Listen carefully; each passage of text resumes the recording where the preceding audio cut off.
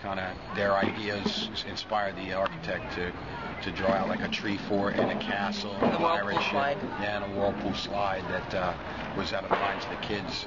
And the architect just put it on paper. They wanted a whirlpool, and the closest we could do is a whirlpool slide. Actually, it started with a jacuzzi, right? A jacuzzi, and then they made the whirlpool slide is covered and it's twisty, which, I guess in a child's mind is the best interpretation of a jacuzzi without having water and bubbles.